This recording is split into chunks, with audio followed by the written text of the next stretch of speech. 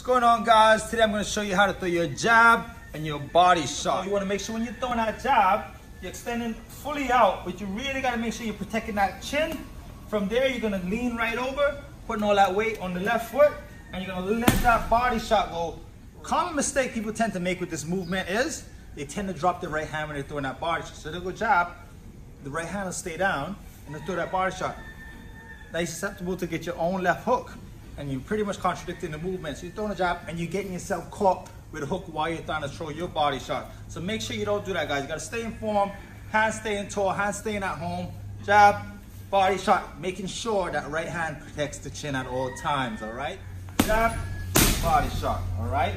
Lean it right over, get right in that body, protecting the chin at the same time. Jab, body shot, protecting the chin with the right hand at the same time. Keep that hand at home. That is your jab and your body shot.